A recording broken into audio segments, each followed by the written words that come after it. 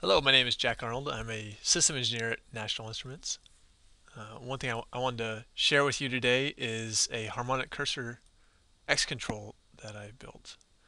You can find the Xcontrol on the user control palette after you've installed it. You can drop it on your front panel. I'm going to go ahead and wire it up into this pre-canned VI I've written to give me some power spectrum data. You can wire a single channel's power spectrum or order spectrum data to the control.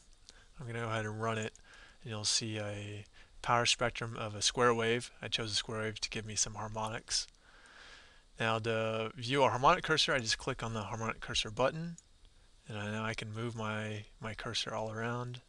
You can see on the right there's my legend that tells me the frequency and amplitude of my cursor positions. There's also a sideband cursor selection that you can do. So if I want to put a sideband cursor on, you can do that as well. You can change the position of it as well as the spacing. In the legend, you'll see the spacing by delta F, and the center cursor is highlighted yellow in both cases. You can toggle these on and off however you want. Another thing you can do is turn on and off the legend. So if you don't want to see the legend, or you do, you can toggle that view.